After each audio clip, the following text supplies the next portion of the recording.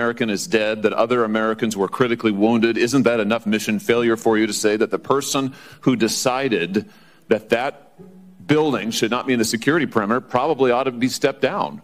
Senator, I think you're using the word decided, and I think we need to allow the investigation play out to include. So who did make the decision then? If it wasn't the lead site agent, who made the decision not to put that in the security perimeter? Senator, you're zeroing in on one particular agent. I want to find out exactly what was the entire decision process. So I think I want to be neutral and make sure that we get to the bottom of it and interview everybody in order to determine if there was more than one person who perhaps exercised bad judgment. Well, sure. My question is, why don't you relieve everybody of duty who made bad judgment? So, yeah, you're right. I am zeroing in on somebody. I'm trying to find somebody who's accountable here. And you're telling me that the person who made the decision not to include this in the perimeter has not been relieved of duty. What about the person who's in charge of the interoperability of radio frequencies between local law enforcement and Secret Service? Has that person been relieved of duty? No, Senator, because interoperability is a challenge, is a greater challenge than just one person. On that day, we had a counterpart system. It failed spectacularly. As the person who made the decision to send Donald Trump onto stage knowing that you had a security situation, has that person been relieved of duty? No, sir, they haven't. Has the person who decided not to pull the former president off of stage when you knew that, in your words, the locals were working a serious security situation, has that person been relieved of duty?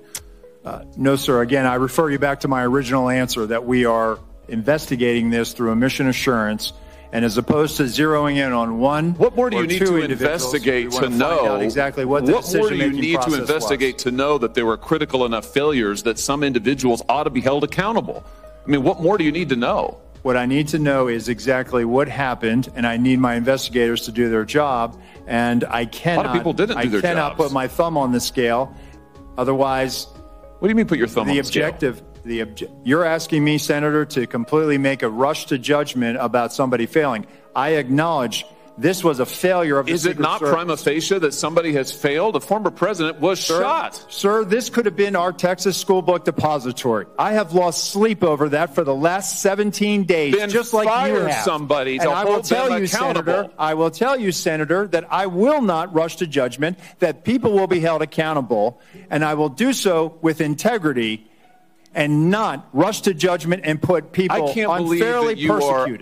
Unfairly persecuted? Unfairly, we've got people who are we dead. have to be able to have a proper investigation into this, Senator. You said earlier that you've got to make sure that your protocols are followed, and unless there's a protocol violation, people wouldn't be disciplined. I would just say to you, I don't really care that much about your protocols. I think if your protocols don't provide for the fact that when a former president is shot, when an American is killed, when other rally-goers, innocent people who just showed up on the day, when they are shot at and critically wounded, if that isn't a protocol violation prima facie, you should revise your protocols. Senator, I think this is where you and I agree. This was a failure, and we will get to the bottom of it. Well, I hope you're going to do something about it. Let me ask you something else. The Real Clear Politics reports this morning that you were directly involved in denying additional security resources and personnel, including counter-snipers, not just to this event, but over the last 2 years, that President Trump's team repeatedly asked for these additional resources, and you personally were involved in denying them. Is that true? Senator, as I stated earlier, that is not true. So you never denied any resources to former President Trump's team? No, not me. No, sir. And you weren't involved in any of that? You were never involved in the decision-making? No, sir, I was not. Let me ask you just one or two other things here quickly. Well, whistleblowers tell me that, in fact, law enforcement were stationed to be on that roof, and that law enforcement abandoned their post because it was too hot. Is that accurate? Senator, I have heard that as well. Again, they posted up inside. And I think moving forward, as I said earlier, we're going to ensure that state and local counter-snipers are on roofs. But do you know if someone was supposed to be on the roof? Do you know if someone was in fact? That's what the whistleblowers tells me. That may or may not be accurate. Do you know that to be the fact? Was somebody posted to the roof, local law enforcement or whomever?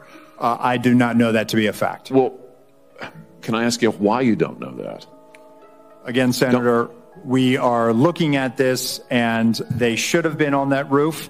and the fact that they were in the building is something that I'm still trying to understand. I just want to express my frustration, Director, that 17 days or whatever it's been, that whistleblowers are telling us more than you are, and you don't know, you haven't ascertained if there was supposed to be law enforcement on the roof. That seems like a pretty basic fact. I'm also told that local law enforcement suppliers offered the Secret Service drones, and you declined them. Is that true? So, Senator, one, I've been very transparent and forthcoming. Your agency has not been transparent and forthcoming, so please, let's not go there. I have been forthcoming, sir. That remains to be seen. You've been on the job a few days. So far, you've fired nobody. Now, the drones. Thank you, Were you offered drones? Senator Hawley. So there was an offer to fly a drone on that day. And why did you deny it? Again, I think the ability of local law enforcement to provide an asset, we probably should have taken them up on it if it was offered.